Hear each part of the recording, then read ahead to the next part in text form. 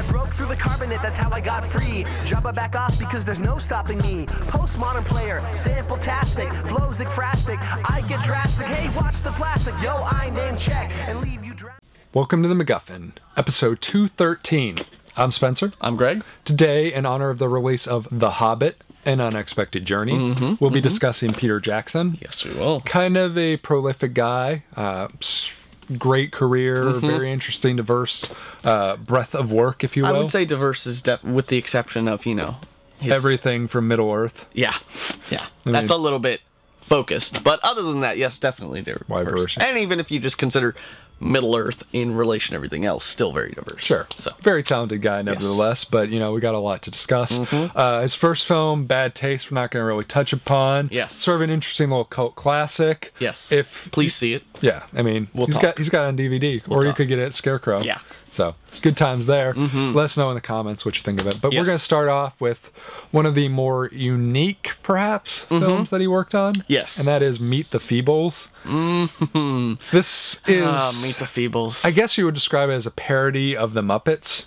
Yeah, or Triple X Muppets. That's the way I like to describe it. Don't you remember the original Muppets was like Muppets, Sex and Drugs or something like that? So perhaps it's closer to being like a continuation of the original Muppets. Yes, but whether or not, you know, Peter Jackson was fully aware of that, considering most people weren't aware of it until relatively recently. Heck, we just found out about it, what, this year, I think, that there even was an adult, that the Muppets is an adult. I like to call it just like X-rated Muppets is the way I like to look at it. All puppets, no real humans used. There's humans in suits, but no actual human characters. All puppets. Let me give this sort of brief description for people if they're wondering what exactly you mean by Triple X Muppets. Yes. Heidi, the star of the Meet the Feebles Variety Hour, discovers her lover Bletch, Yes, Bletch. the walrus, is cheating on her, and with the world all waiting for the show, with all the world waiting for the show, the assorted co-stars must contend with their own problems. These include drug addiction, extortion, robbery, disease, drug dealing, and even murder. While this is happening, the love between the two stars is threatened by the devious Trevor the Rat, who wishes to exploit the young starlet for use in his porno movie business. Oh yes, plenty of sex. That doesn't sound triple X-y enough for you. I don't know what you're looking for. Yeah, I think that rat is actually taping fetish porn in the basement of the stage where they're doing the Feebles Variety Hour. Yeah. So totally like the Muppets because they had their Variety Hour.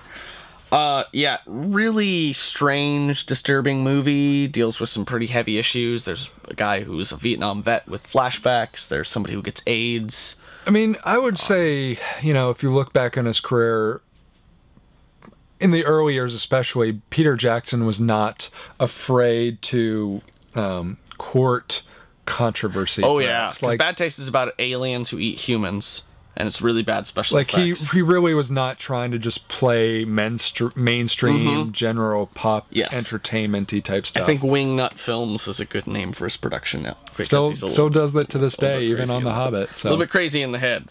I remember when I saw Meet the Feebles, it was at my hometown's version of Scarecrow. It was like the small, but in this case it was like the small independent cult store that had all the weird stuff you've never heard of and imports. And I remember this being the film that when I saw it, I was told that I would be shocked. And I thought that... You're like, I can't be shocked. Yeah, and which is funny because this was pre-Google, so it's like how much I've got shocked after that is unknown. But it's shocking, and it's gratuitous. Yeah, you know, I mean, in terms of, like, concept, I love the idea. Like, it sounds awesome, but... in terms of like entertainment value, like it's more of like an interesting concept. Oh no, you're wrong. Totally entertaining. Love to Meet the Feebles. It's entertaining, but you think about it in terms of like it is tough to watch. Like it's not light. It's not light. Oh, it's not light, but it's not tough to watch. It's entertaining to watch if you're sick and morbid like me. That's really what I'm hitting upon. Okay. Like it definitely. is such a unique and interesting idea that like somebody actually executed. Like you could hear somebody propose this idea and you'd be like, there's no way they're gonna make that. Yeah, I will. Yeah, and the movie continues to shock you the entire time. It's not like they pull them all out in the beginning and then you get used to it and then you just go along with the ride. It really it pushes those boundaries is really what I'm trying to say. And I respect it for that, but you know, you look at it from like a career perspective, and obviously it didn't hurt him. Yes. But you almost wonder, like, could something like that have done damage to his career? Because it is incredibly provocative. Like, I'm surprised that that a lot of people didn't go out and watch it after the Lord of the Rings movies, looking up his films. I wouldn't be surprised if they did, actually. But we should also note that Francis Walsh worked on this with Peter Jackson as a co-writer on at least this one. And Francis Walsh is someone who has worked with him everything since then, including The Hobbit. So I think it's also interesting to note, because it's a weird low budget film, that when it was shot on standard 16mm color film stock, which actually has a TV monitor aspect ratio of 4:3.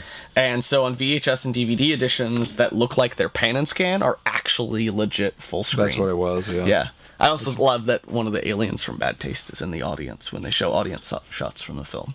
Yeah, it's funny to think about this film. I mean, I saw this film... It had to be before the Lord of the Rings came out, actually. Oh, yeah. It was a friend. I probably saw this before The Frighteners. Well, the first film I saw of Peter Jackson's, the next one we're going to talk about, Dead Alive. Yes. That was the first one of his that I saw.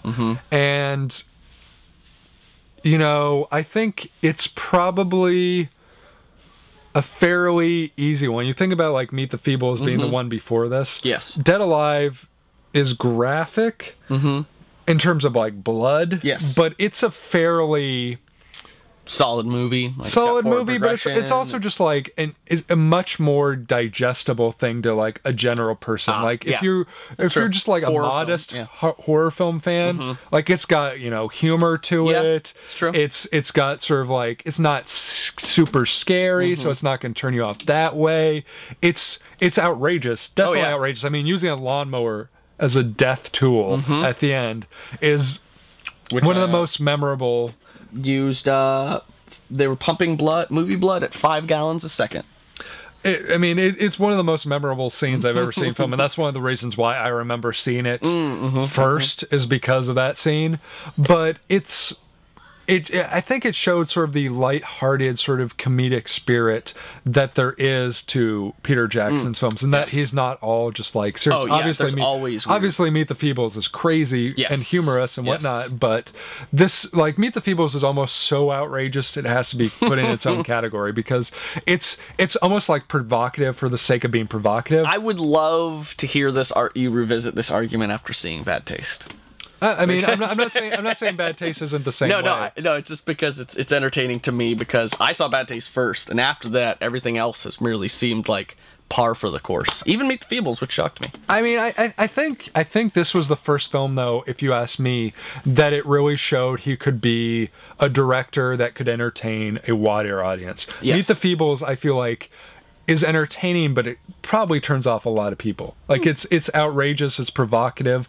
Dead Alive isn't necessarily provocative. I mean, it's graphic in terms of the amount of blood. But it's a much lighter film, I think, in terms of being readily watchable to. Like, I was like 13 or something when I saw this movie, and I was like, okay, this doesn't bother me.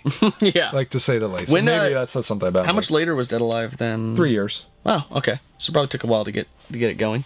Dead Alive, which is also called Brain Dead, so you might notice that. Interestingly enough, the final scene of the film is where they pumped 5 gallons of blood a second, not the lawnmower scene.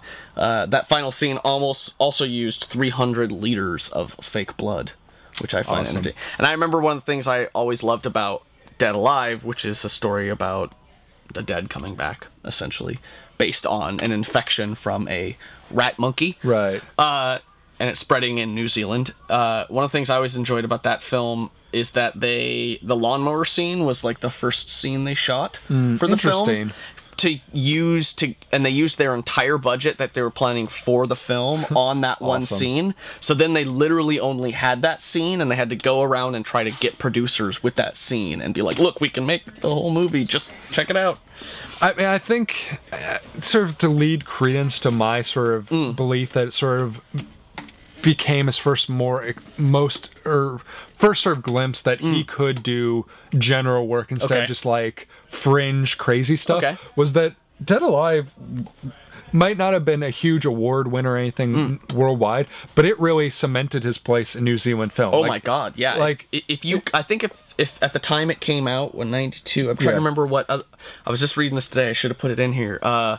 If you counted like the relative popularity of it in New Zealand, it was like more popular than like Terminator. Well, you think about this, like it won Best Film at the New Zealand Film and TV Awards. It won Best Male Performance, Best Director, Best Screenplay, Best Contribution to Design, aka Special Effects. Yeah, like because if you see it, all the trolley cars that exist didn't exist anymore in New Zealand, but they did in the time when they made it, and so it's all miniatures. No, it's just like this was the one that everyone was like, okay, this guy, there's something to him. We should start paying attention because this guy is a creative guy. Yes. No doubt Meet the Feebles is creative, but this was one that was sort of like, okay, look, this is something we can perhaps be a little bit more proud to throw out to the world. I guess I can agree with that.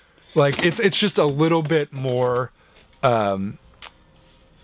of a card to show people. I think it's an interesting statement to show with how clearly Bad Taste and Meet the Feebles have to be pet projects of Peter Jackson. I mean, he's a very writer director in it, you know, and then you get to Dead Alive, and that's obviously still very much a pet project of his. But I think it's interesting that there's not a single cut from Peter Jackson's original screenplay. Everything that he originally wrote was filmed. So, I mean, just thinking about that as far as like a writing perspective blows my mind, because that means he wrote it paced out in a way that it didn't need to be cut up afterwards. It wasn't like, we need to lose this scene for spacing. Nope. I mean, any filmmaker, efficiency is the king. So yes. It was just great. But, you know, I think, you know, he's really started... I think his development is one of the most clear paths you can sort of see. You know, you think Meet the Feebles to Dead Alive, then you think Dead Alive to Heavenly Creatures, which went from like, you know, okay, you know, Meet the Feebles might be the fringe. Yes. Dead Alive is still a little bit in the fringe, but a little bit more mainstream. First time horror movie. So. But Heavenly Creatures is like flat out just like, this is, I mean, it's a dark subject matter about two girls who kill one of their mothers. Yes. It's dark, but like it is a seriously engaging drama, and that's something that pretty much would be more, even more mainstream in terms of like the audiences it might appeal to. And I think if I remember correctly, it might have been Francis Walsh who actually had been obsessed with the story of these two girls from Pauline Parker and Juliet Hume. Yeah, and had been obsessed with it and kind of like suggested that Peter Jackson take it on as his next project, not only because she was so interested in it, but because she was like, you know, you're really good, you should try to actually make something that shows how good you are.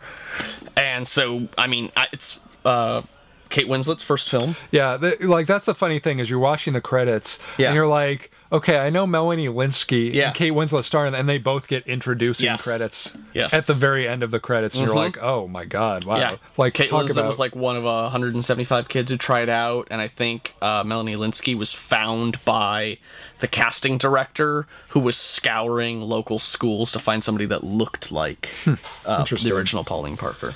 And I mean, this is also the first time I think he really started to get worldwide acclaim, because he got nominated for he and Fran Walsh got nominated for a screenplay award at the Academy Awards in 1995. Wow!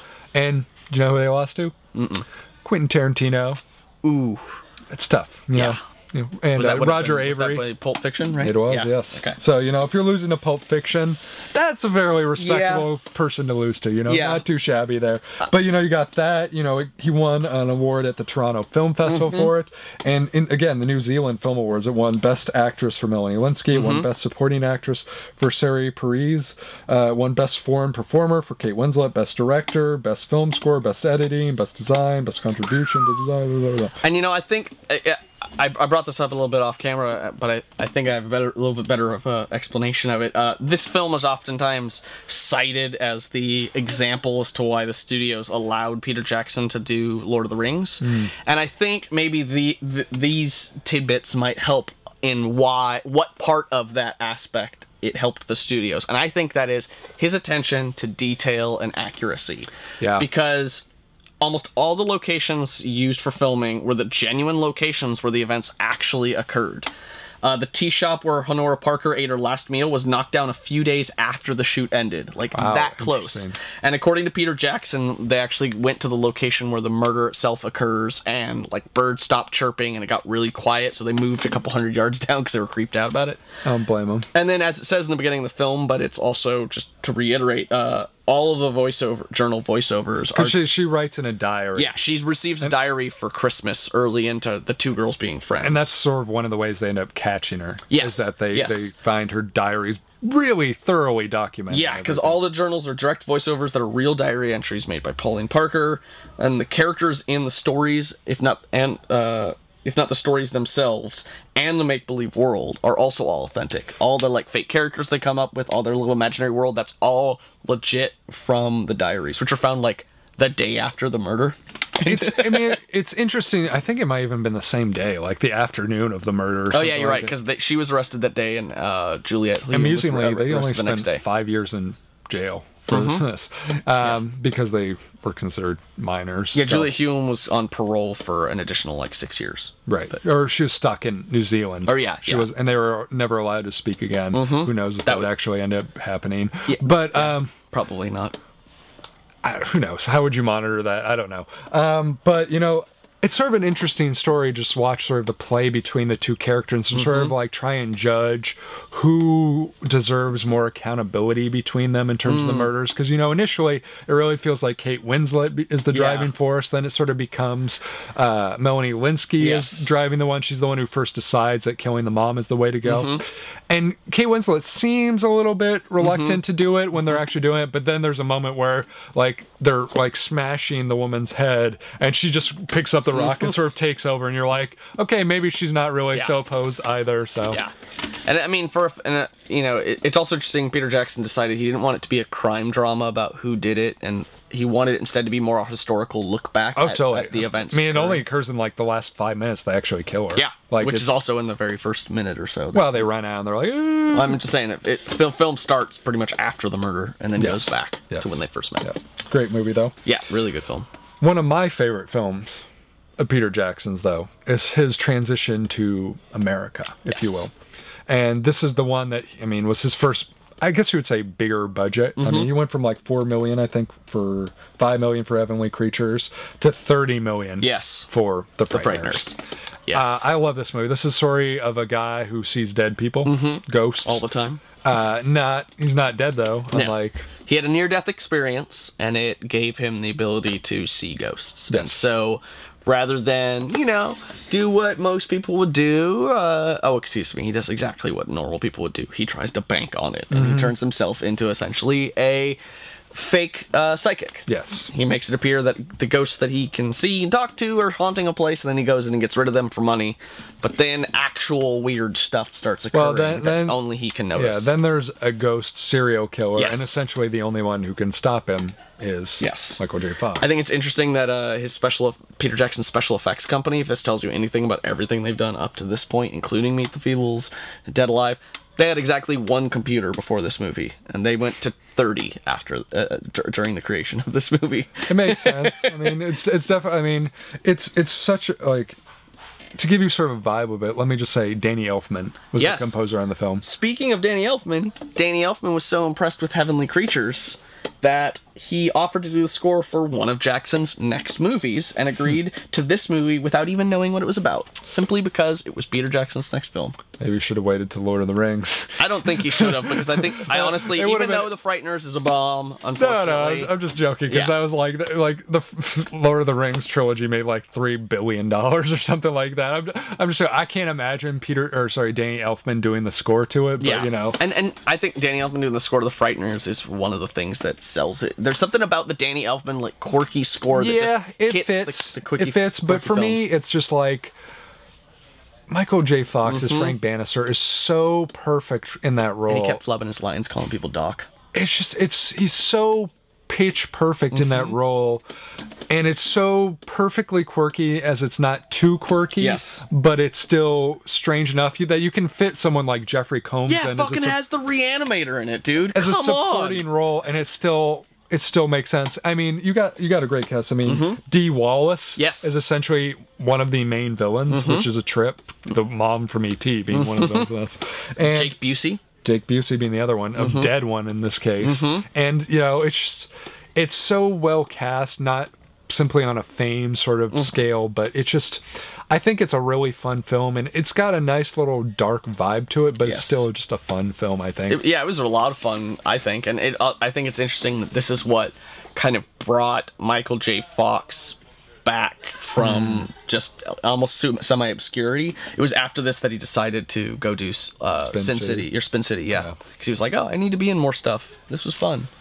And even still to this day, I think this is one of my favorite things he's done. Oh, it's just so good. I don't know why. I don't know. It must have just been bad timing. I don't know why this movie wasn't an amazing hit. I mean, maybe. I really still have a hard time understanding it feels like, you know, this is one of the ones that, and we can get into this with the Lord of the Rings, where it's just sort of like, it really focuses on the fun spirit of his earlier work, whereas his later work starts to focus so much on accuracy and thoroughness that it doesn't really achieve that light funness that I would agree. Perhaps his earlier, or at least stuff as did. much. Yeah. I also find it entertaining to know that Melanie Linsky and Kate Winslet are visible on the cover of the serial killer video that Lucy watches, recreating a famous photo of their characters from Heavenly Creatures. That's funny.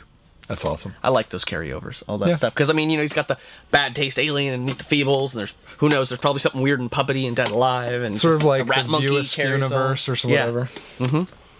Obviously, we have to talk about the big elephant in his career, Lord of the Rings. Yes. I mean, we'll talk under the guise of Fellowship of the Rings, but we'll probably touch upon them all. Yeah.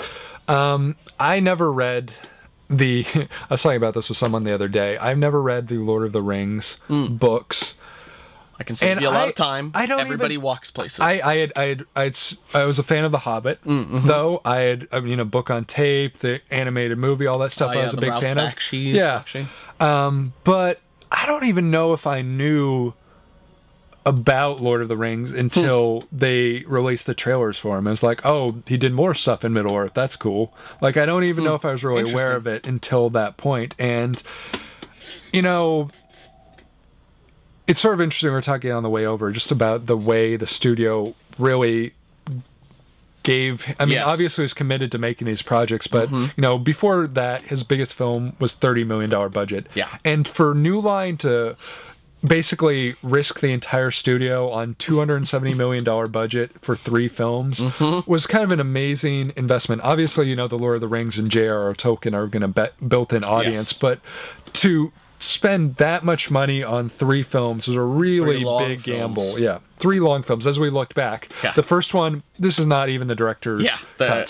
First one was 2 hours and 58 minutes. The second one was 2 hours and 59 minutes. And the third one was 3 hours and 21 minutes. So they're all essentially 3 hours and over. And like the original cut, obviously, they put a lot of this is the original cut, but the original non-cut of just Fellowship was like 4 hours and 27 minutes. Like the pre-edited, pre-extended, like just, hey, we filmed everything.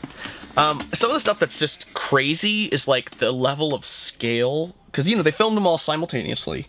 And it was back-to-back shoot, lasted a record 274 days in 16 months. Exactly the same time taken for the principal photography on Apocalypse Now, which is kind of sad. Yeah, that is sad. Which is why Heart of Darkness is way more interesting than Apocalypse Now. But the scale and the scope of some of the stuff, like normally you have like, you know, it's not weird to have like 3rd or 4th unit directors. This movie had like 7th, 8th, 9th, 10th unit directors.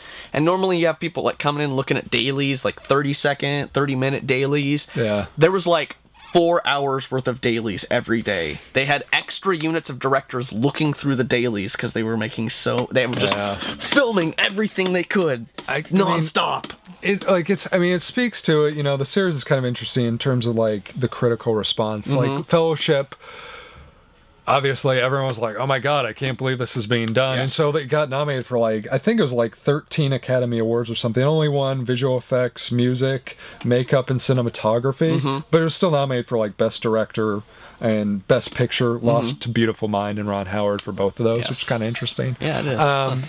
But then, you know, like Two Towers like dropped, and I think it was only nominated for like 6, 7 awards. Yeah, it didn't get much. And I think it still got Best Picture, which it lost to Chicago.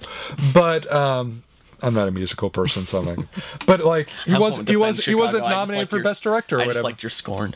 He wasn't nominated for Best Director. It won Best Effects again. No surprise there. But you know, that was more or less it. Like, and then it comes back for Return of the King, and it comes like and wins everything. Everything. I think 13 awards or something for that one. So it's sort of this weird sort of like up and down hierarchy of it. And you know, it's funny to think back. I mean, what was your take on the 3 films? Which ones do you rank sort of in order? I think I honestly feel like it fits in line for me with most classic trilogies, which is the first one is the best by itself, the second one to me has the most interesting things happen, and the third one has all the wrap up and is okay and is good because it ends it, but isn't necessarily the best segment of it.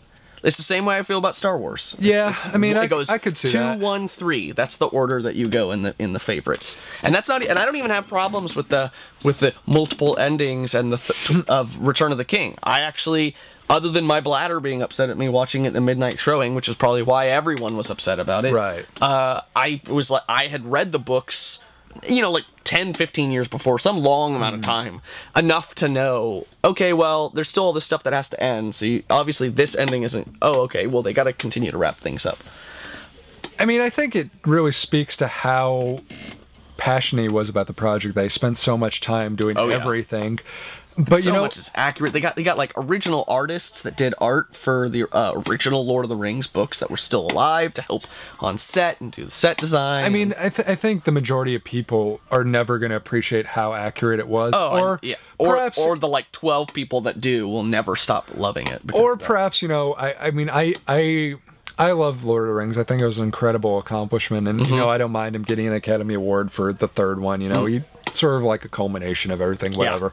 But it's sort of like the obsession of accuracy, I think, sort of detracted a little bit in terms of the watchability of them. Like, they just became so long, and every single scene had to be included. I don't know if that's necessarily what it had to be, but it really speaks to how much he loved the series. And it is thorough. Like, it is thorough. I'll give him props. That's one of the most thorough things I've ever seen. But I don't know if it's necessarily, you think back to something like Frighteners or whatever, where it's much lighter and easier to get through. Dead Alive. Like, I think that there might have been something that switched when he started to get into this mindset of like these massive $100 million films where it's sort of like it's too much. And I feel like maybe, because I mean, Heavenly Creatures really is this only film up to this point that was, because who's the writer on Frighteners? Was it him?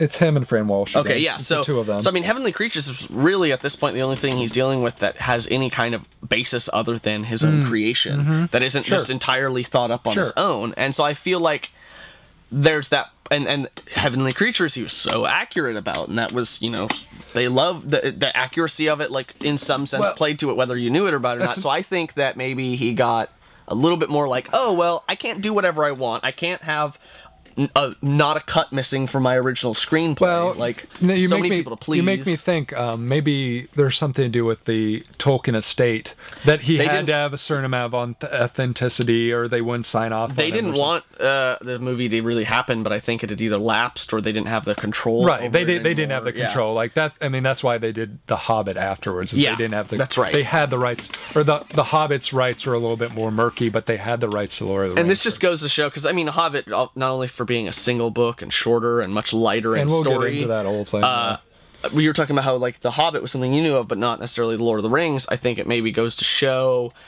how much that legacy has, before these movies came out, shifted, because obviously even its popularity. But I mean, my parents were huge. Like my parents' generation, that Lord of the Rings was really, really huge. And as that kind of drifted out, I mean, because, for example, as well as being the only casting and crew member to have met J.R.R. Tolkien face-to-face, Christopher Lee, one of the oldest cast members on there, was also the first person to cast the trilogy, which I think is interesting because his extensive knowledge of the books, actually. That's cool. He would visit the makeup department and often give tips about the facial designs of the monsters. But, I mean, you got the oldest, one of the oldest cast members in the movie is, like, the only person who has any, like, full-on, as far as, like, actors, full-on legitimacy with J.R.R. Tolkien, and even that's probably very light. So he tried to, I think what he did is it was like, oh, it was clearly beyond Peter Jackson's actual generation, slightly, even if it influenced him as a child. And I think he tried to kind of recapture a lot of that by making it so accurate and wanting to pay so much tribute to it.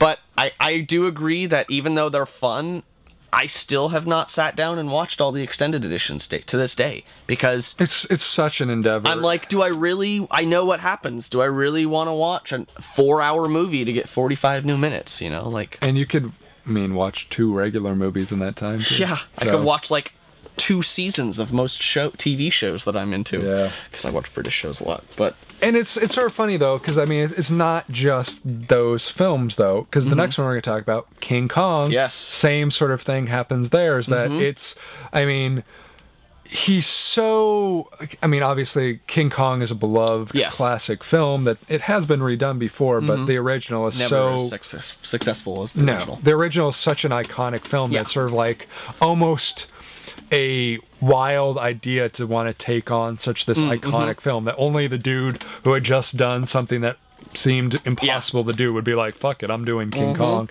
And, you know, I'm not going to say that I like his version better than the original. Like, there's something about the original that I just like. It's just so... It's relatively timeless. It's timeless, but it seems so appropriate to the time it was made at the same time. Like, the way it was done is just so perfect in its execution. And Fay Wray's a way better damsel in distress than Naomi Watts. Yeah, well, that's a problem in and of itself. But, like, I think his execution of it in terms of, like, visual effects and all that stuff, very well done. Like, he was right. You know, he was able to do the visual effects and do it excellent.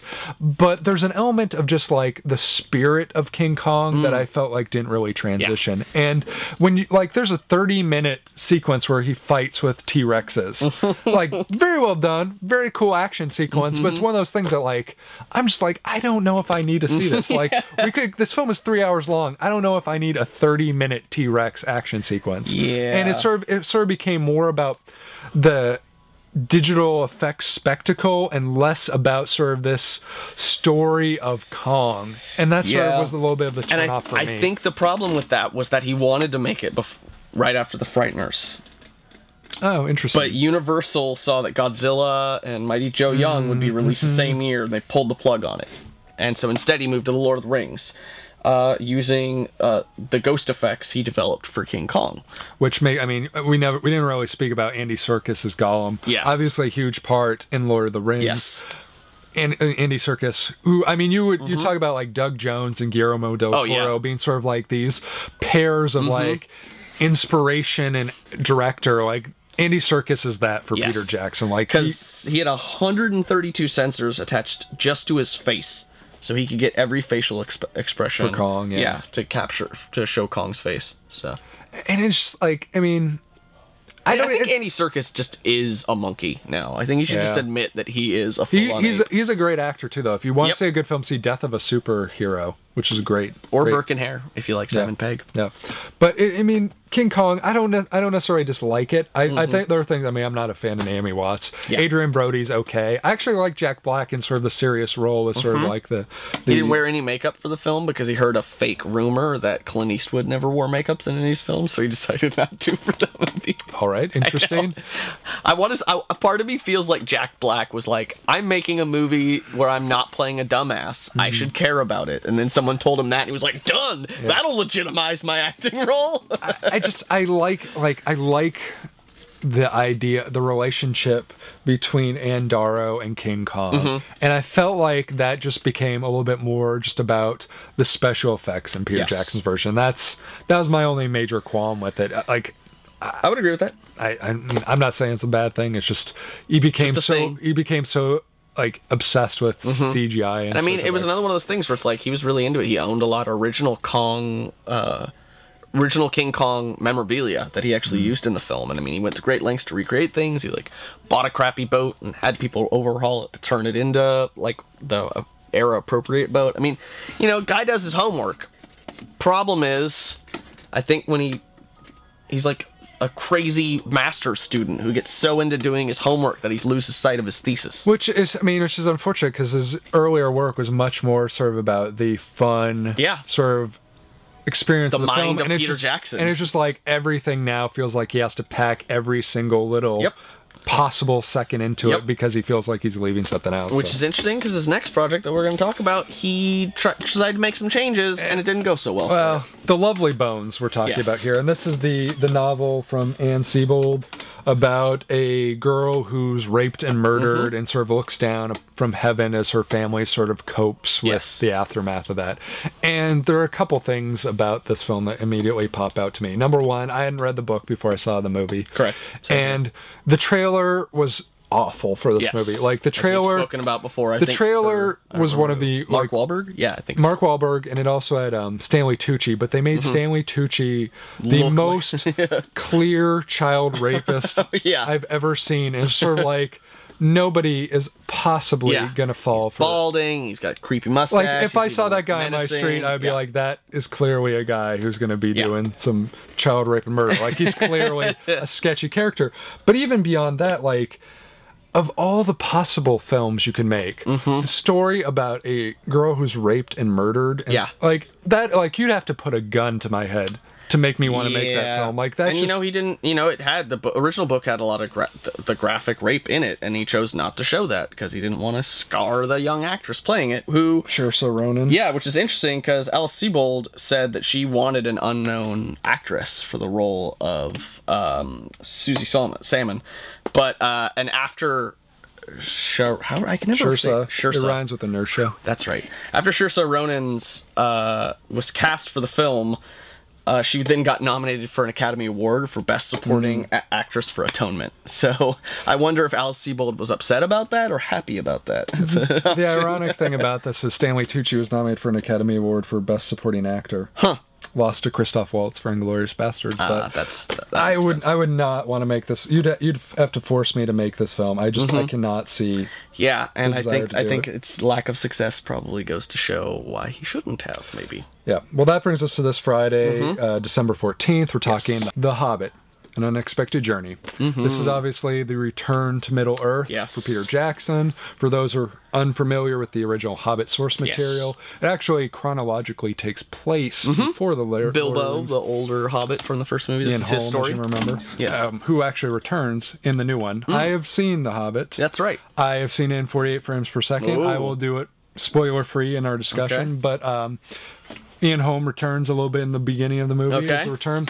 In terms of 48 frames per second, the best way I can describe it is it's like the LCD TVs with 120 hertz refresh rate. Those ones are always on display at Fred Meyer. Yeah, it feels like you're watching a play. Like it sort of separates. I mean, the 3D seems much more authentic. It sort of separates the people from the background much more. Interesting. But in particular, like the CGI feels like it's much more identifiable what's fake and what's real. Like so it sort of makes it feel much more theatrical, but not in the sense of like movie theatrical, as in play theatrical. And I'm not a fan of it. Like I want to go back and rewatch it in just a regular 2D screening because it actually sort of was distracting to me while watching it. But I have such mixed feelings about this because I feel like at first I, like everybody else, thought, of course, Peter Jackson should do The Hobbit. And then there took years where it was bounced around. And bankruptcy didn't help. Yeah, and he said no. The rights there was just so many. Guillermo del Toro was doing it for a while. There's so many things that just didn't play out and it wasn't right. And then it was like finally fell back to Peter Jackson.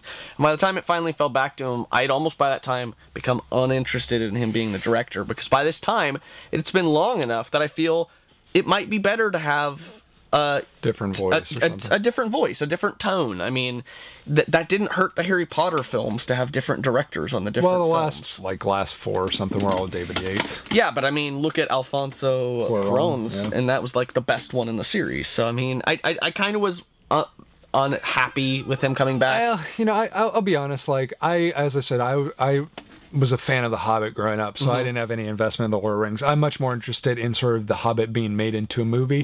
That being said, like, the first film in this series is 2 hours and 40 minutes, which is 20 minutes shorter than the shortest of the Lord of the Rings films. As you mentioned before, it was only one book, The Hobbit was, versus 3 for Lord of the Rings, though they're both stretched to 3 films. Watching the movie, like, it definitely struck me. Like, I want to sort of compare the pacing of Fellowship to The Hobbit, because it felt very comprehensive and very thorough, but I felt like it definitely could have been sped up. Whereas, like, you know, I mean, even though they're long and drawn out, I'm going to say right now, even if you've read Lord of the Rings and you're a fan of those books, there's too much traveling. And J.R. Tolkien still wrote The Hobbit, so there's still parts that... Did he write it after The Lord of the Rings? No, I think... Okay. I don't think. I think so. He wrote... Before. So if there was enough traveling in The Hobbit for you, then he wrote... But I'm just saying more than the fact that it's like, you know, J.R. Tolkien's source material, while interesting and comprehensive and fascinating, also needed an editor. He needed someone to tell him to cut some stuff down. I think Richard Kelly is proof perfect that, you know, not everyone needs to just do whatever they want. Yeah, and I just, you know... Southland Tales is what happened. Sometimes you need... Or the director's cut of Donnie Darko. Sometimes you need somebody to step back and put the foot in. And I think what happened is that everybody got so focused on the fact that The Hobbit would only ever happen good with Peter Jackson at the helm, that by the time they gave it back to him, everybody was like, oh, well, just he did the Lord of the Rings, and we all said he couldn't, and look how good it was. And so I don't know. The other thing about The Hobbit I was thinking about in terms of, like, you know, just the characters, that one of the main driving forces of The Hobbit is Thorin of Oakenshield, the main sort of, like, guy. Yeah. And he's a dick. Like, let's be real. Like, he's not a good guy. No, not per at all. se. And he is one of the... Whereas, like, pretty much the majority of the characters in The Lord of the Rings were good guys. It's true. They're all doing this for the good of something, whereas this is purely driven by his greed, essentially. Like, he wants to reconquer his homeland. He wants to get his treasure back. Yep. And... you know, I don't know if that's gonna have a negative. It's not a huge issue with the first film. Like, it's a little bit of a challenge, perhaps. But, like, later as it goes on, as you're going to, like, hour 9 or whatever of the series, is that going to be something that's just going to be a little grating as time goes on? I don't know. But I mean, the visuals are very much in line with what you'd expect. Yeah. Perhaps even a little bit more. Comedic, not in the sense it's funny, but sort of like over the top. Like, there's one scene where they're, like, sliding down the side of a hill on, like, part of a bridge or whatever. That's like, really, are we watching this? Like, it's a little cheesy. I don't know. Like, I mean, I'm not saying that the film is bad. I enjoyed the film. It's pretty much more of the same. Yeah, but that's my problem. But it's just sort of like... a lot more of the same. I don't know. Like, I would like something to, as you said, I would like something to differentiate this from the Lord of the Rings, and I don't know if we're going to get that besides 48 frames per second. Honestly, even... That's the thing, is, like, even it being a single contained story compared to the Lord of the Rings, done in one movie, done exactly the same like he did the Lord of the Rings, would have been a departure from the Lord of the Rings, because The Hobbit is a much faster, single character driven story. And so it's like, why break that up into 3? Why make the the fast story be long and drawn out? I mean, I have to look back and sort of compare, but as I recall, I think The Hobbit has the advantage of more Gandalf. I think there's more Gandalf in it than Lord of the Rings. He disappears for long stretches of time, Lord of the Rings. And 2, B, whatever I said before, I think I like Bilbo better than Frodo. Frodo's a little too vanilla for me. No, that was always the hardest thing for me, reading, because I read The Hobbit as a kid, and it's like, after the excitement of Bilbo Baggins and The Hobbit, Frodo seems kind of vanilla. He seems like a background character that just exists while all the interesting characters do things. And I don't know. I also think, and this is probably not anything new that no one out there hasn't heard before, but I don't get the 3 movies. I can, you know what? One long one, I would be on board, and I would say, even if it was ridiculously long, people should shut up. Right. 2, maybe if there were two decent, like maybe 2 hours or under 2 hours, I could see that. Maybe could see 2 films. I think is what I would say. Ended at a good solid note, kind of thing. Like, but 3, because you know why I think 3 is unnecessary. Besides the fact that it's 3 out of 1 book when the other was 3 out of 3 books, because they're using stuff from like appendixes and the Silmarillion and other stuff. So they're literally by the 3rd movie going to be grasping at straws for material because they don't have enough for a 3rd one. Yeah. Why make a 3rd one? I think for me it would have been 2 films would have been a solid number. I think that seems appropriate in terms of just the amount of content. Yeah, the amount of content and the extended editions, the Lord of the Rings. Like clearly he can do it in depth and it's got enough there. 2 films I could see, because any of the single Lord of the Rings movies, with all their errata, are long enough to be 2 films.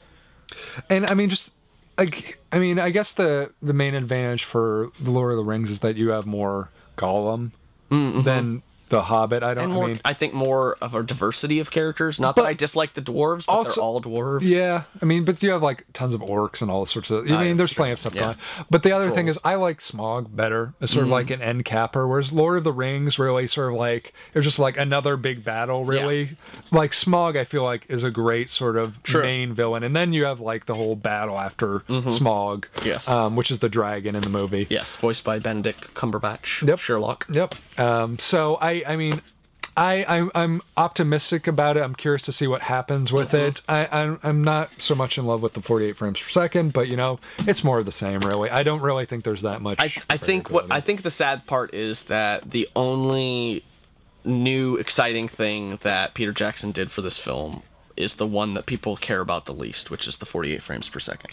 I think everything else that could have been new, interesting, done creative, done well, was basically just rehashed like Lord of the Rings. I will say I understand what he was trying for, to put you more in the action of the experience, which I appreciate, but it doesn't, the way it looks, it doesn't do that to me. It just distracts me. It's like I'm watching them act it out as sort of like a rehearsal instead of a movie. Like it feels like it takes away sort of some of that cinematic element that I love about films. Gotcha. And I understand they want to put you inside the action, but there's like this chasm between cinematic and that we're not crossing yet. We're somewhere in the middle, and it feels a little weird to me. So it's 3D essentially. It's another type of 3D gimmick. It's, hey, here's another thing that it's better 3D. I will say that about it. It does feel 3D, but it's not like it just proves that maybe 3D is not what we're supposed to do. We need those little VR virtual reality helmets or whatever. But anyway, Brain Slugs. It comes out this Friday, the 14th of December. You can join us. Come out the next 2 Christmases. Yeah, you can join us next week for our DVD rundown of the 18th. And as always, you can find us at MacGuffinPodcast.com, Twitter.com/MacGuffinCast, Facebook.com/MacGuffinPodcast. Phone number 323-761-9842. All those outlets to tell us how wrong or right we are. About probably about how right we are, because we're always right. We're on iTunes, Blip.tv. Yes. Miro, Roku. Yes, check in and get glue and get some sticky badges all over your face, running down your neck. We'll see you next time. 1000 can't stop me. I'm on fire tonight. Magneto can't stop me. I'm on fire tonight. Even Zod can't stop me. I'm on fire tonight. It's tight, don't even try to bite the side style. Mr. Spock can't stop me. I'm on fire tonight. The Wrath of Khan can't stop me. I'm on fire tonight. The Borg can't stop me. I'm on fire tonight. Because I've got space game and it feels alright.